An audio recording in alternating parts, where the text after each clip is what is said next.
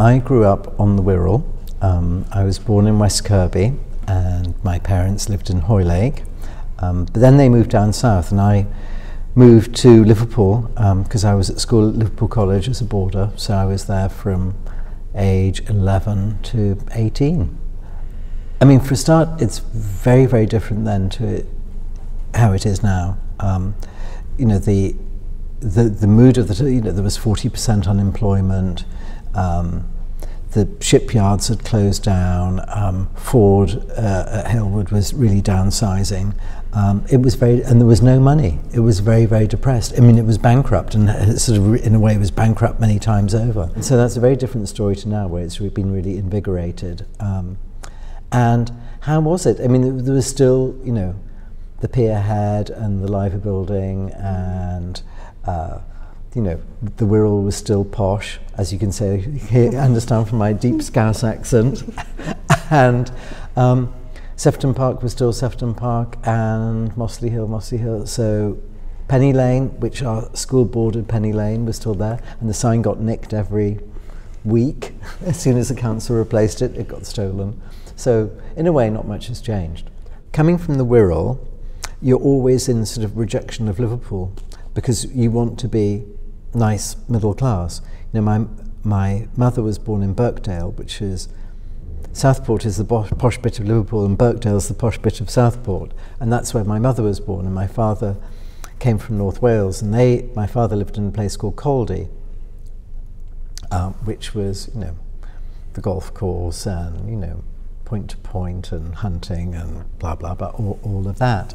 And they were definitely from the Wirral. I remember when the idea of Merseyside was being mooted at that point, you know, my mother almost slashed her wrist and said, "I can't be from Merseyside, how awful." And in fact, her and all her friends had a very specific way of speaking as well. It's a very, very sort of not upper class, sort of upper middle class Northwest accent is a, you know, completely unlike anything else. And you know, you see it all the way through to Manchester as well.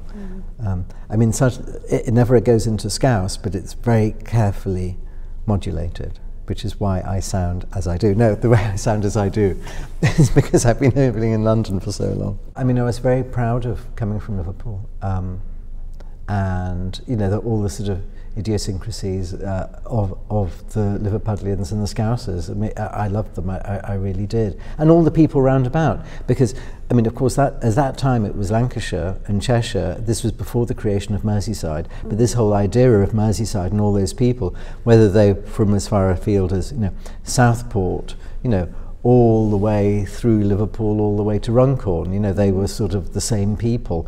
Of course, you could have been 1,000 miles away from Manchester, because you wouldn't have anything to do with them.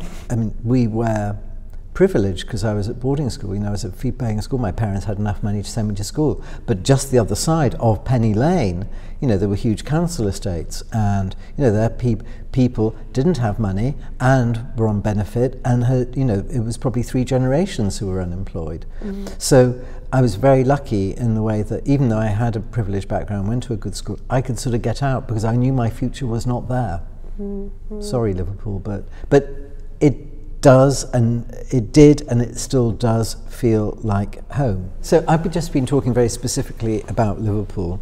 I mean, coming from the Northwest, my parents had grown up during the war. They were lucky they survived, whereas so much of Liverpool and Manchester and Birkenhead was absolutely flattened. I mean, thousands and thousands of people died.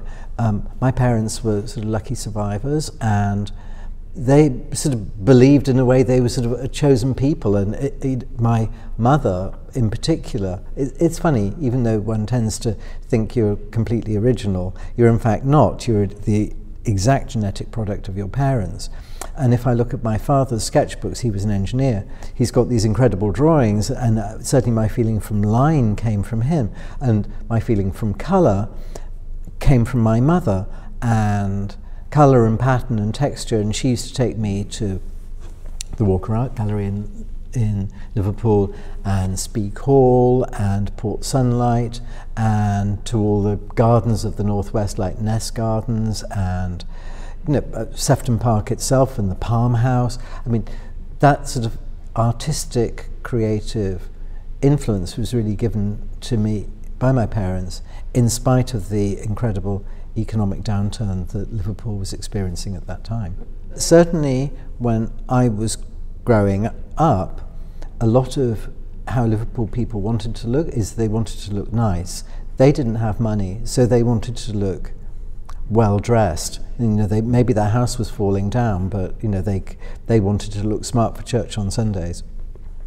So I think there was a lot of that keeping up appearances in spite of everything which was going wrong.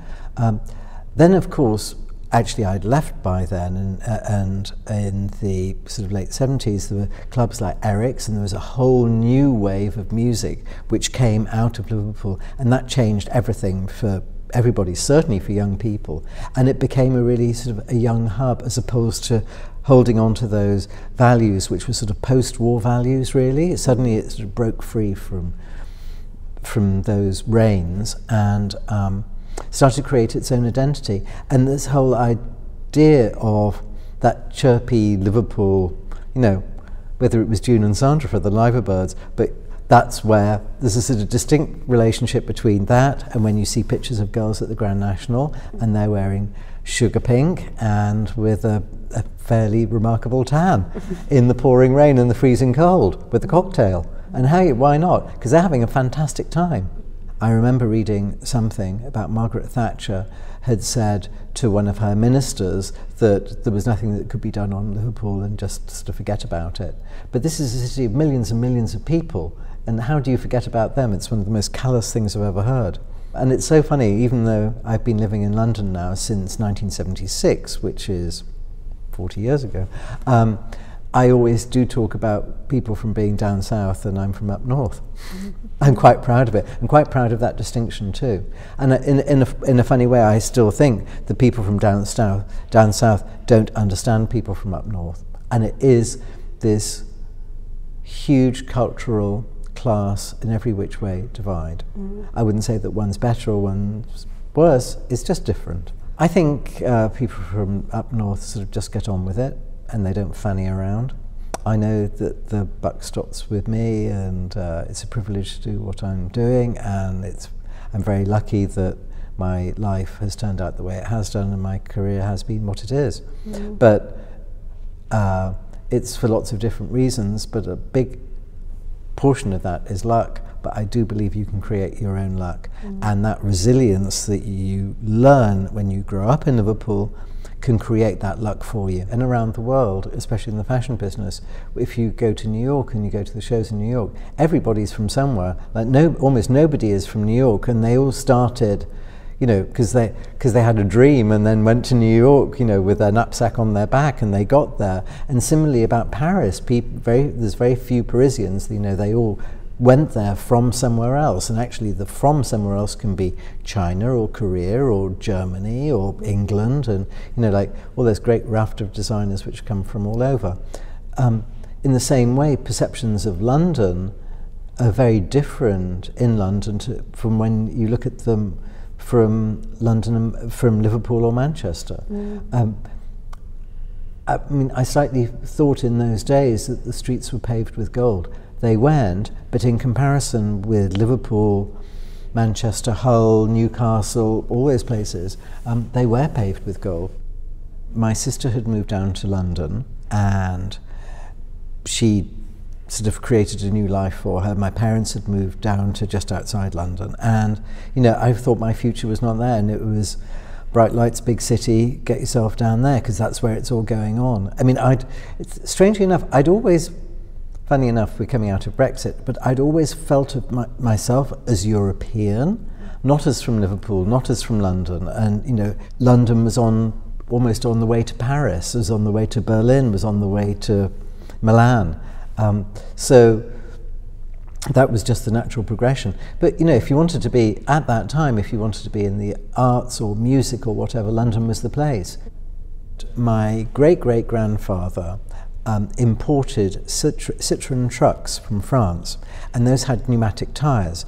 Now, when they were transporting the sandstone for Liverpool Cathedral, at that time they were transported on, the stone was transported on trucks which had solid tyres, and because of the vibration and because sandstone is actually very brittle and fragile, it's not a strong stone, they used to lose a very big percentage. But what my grandfather had was pneumatic tyred trucks, and with that they could transport the stone and would lose much less because the stone didn't crack. So he got a contract, and this was, I don't know, in 1905, and it carried on till the Second World War, so you know, quite a good contract to have. And I always used to sit down and absolutely marvel at the interior, because it is, as far as I know, the largest cathedral in Europe outside St. Peter's in Rome. And when I was at school, it was still being built. They only finished it in 1985 or 6 or something like that. So, you know, there was sort of building things at one end, you know, one end of the nave was not finished. And the extraordinary thing was there was a bridge in the middle going across. So that sort of Gothic flamboyance and just size and volume and power and everything was immensely influential to me. And conversely, Liverpool Cathedral's on Hope Street, and at the other end of Hope Street is what we affectionately know, the Metropolitan Cathedral, Christ the King, which was known then and now as Paddy's Wigwam.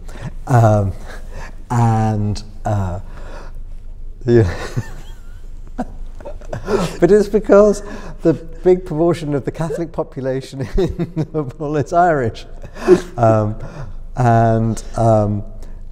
It was a loved cathedral, but I remember going in there, and to me also it looked like a spaceship, and it still does. It looked like something from this sort of 60s, like Fireball XL5 or Supercar or Thunderbirds or Space 1999.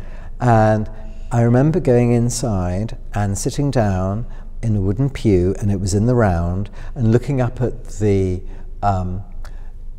top of the cathedral, which is called the Lantern, I think, and they had the most extraordinary stained glass, and on the sides of the cathedral, the stained glass in the most deep ultramarine blue I have never seen ever again. I mean, it was such a sizzling memory for me.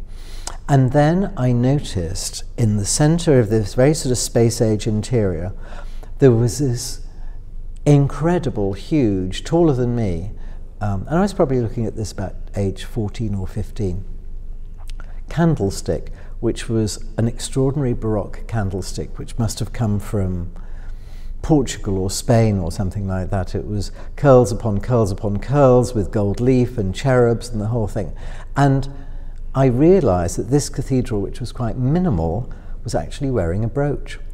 It was exactly the same thing as you see in every sort of design sensibility. Like, you do a plain thing and you put an accent on it. So in a way, you put a plainer outfit and you put a hat on it, or you do a simple wooden interior and you put a fancy chair in it or a colourful cushion in it. It's the thing of balance. And it was quite a eureka moment for me, and at that time I learned a very important element of design.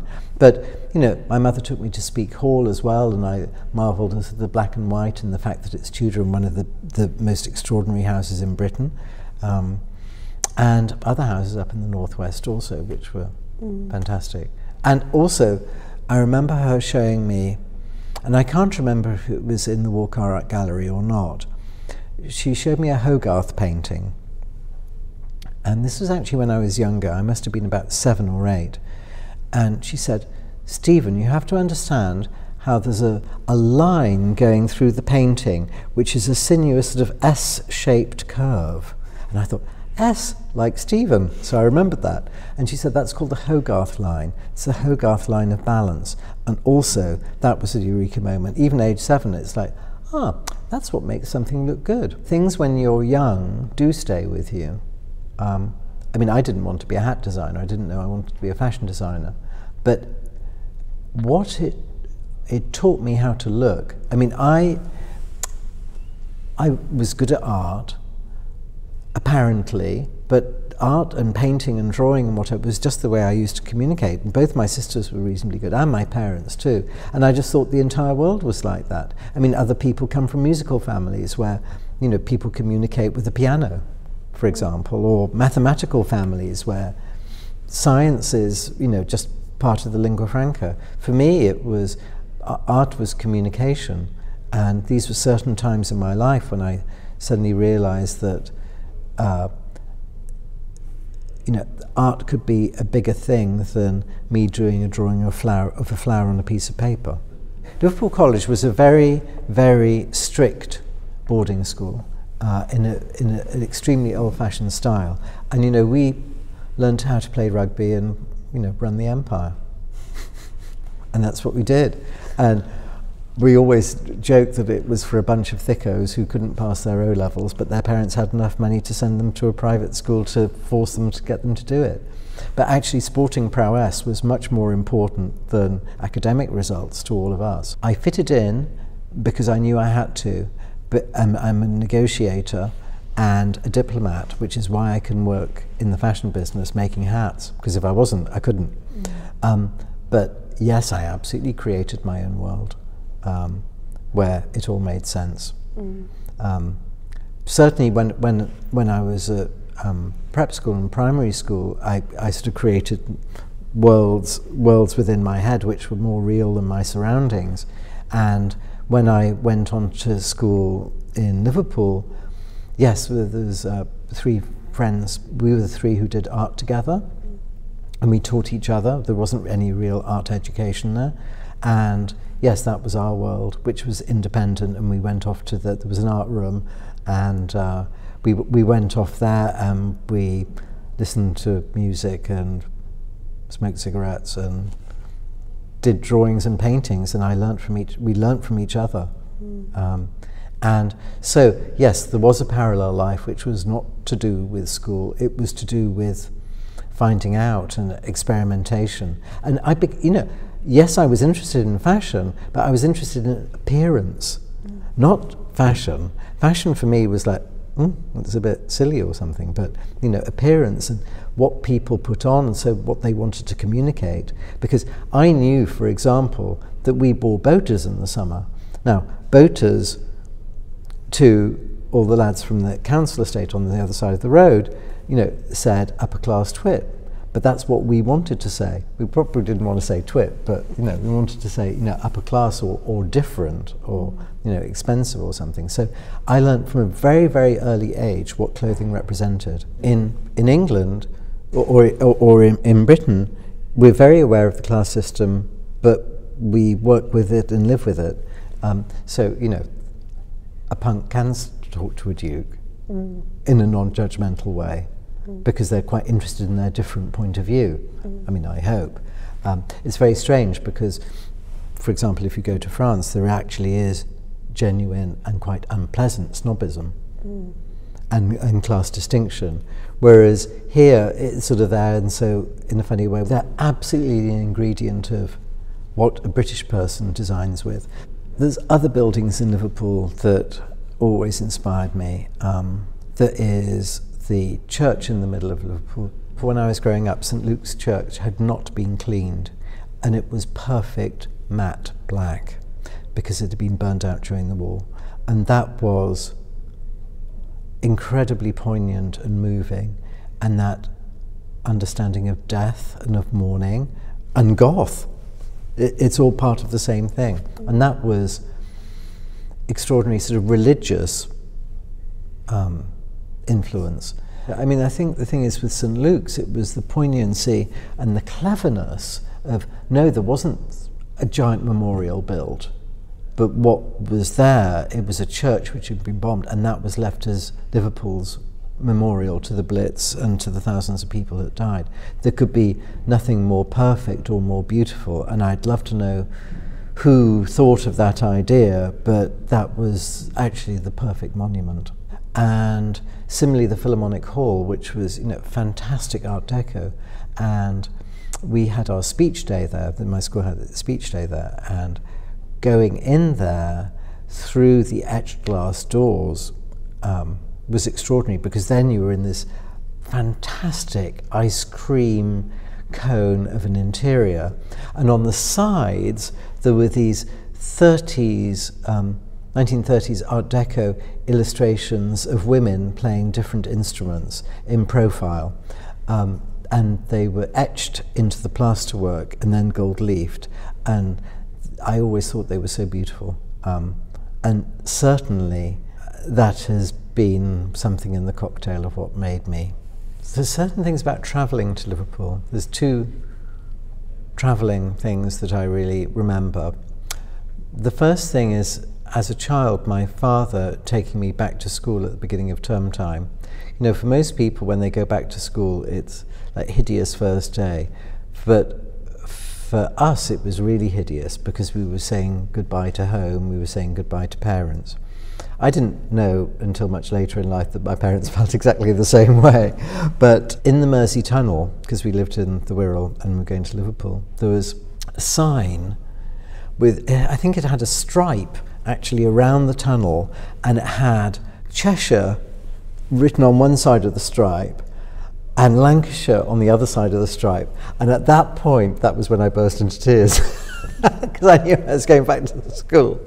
So that was one thing, but that was when I was quite young, or not burst into tears, but certainly I thought, oh my God, I can't bear this, I'm going to have to go back to school. The other thing is, in more recent time, is taking the train up to Liverpool.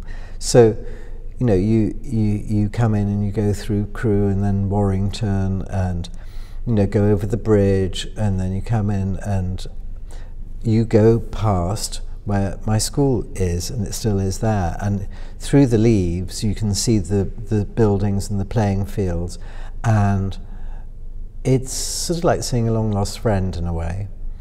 And then you go through Edge Hill to the funny old buildings which are still there all these years down the line, and then you arrive in Lime Street Station, and I get off the train, and every time I go there I remember that is where I smoked my first cigarette, age about 14 or 15 or something, and I bought a packet of San Moritz cigarettes because that's what Brian Ferry smoked. When I go back, I know it. It might be 40 years ago, but I know it. It does feel like home. Of course, it's sort of changed in so, and you go back and you think, oh, that building's no longer there. But there's a certain sort of, there's a grandeur to Liverpool. I mean, this is also the extraordinary thing, that Liverpool, maybe it's women showing their extreme tans at the Grand National, but the Victorian and Edwardian equivalent of that is seen in St George's Hall or the Picton Library, or these incredibly grandiose buildings which were constructed to show Liverpool's power. Of course, those buildings were paid for by the trade, because it was such a wealthy city at that point. And of course, sadly, earlier on, it was absolutely one of the points of the slave triangle too. So that's where a lot of the money earlier on, the Georgian buildings, came from. But Liverpool is quite spectacular. It's funny enough, it's spectacular in the way that London isn't.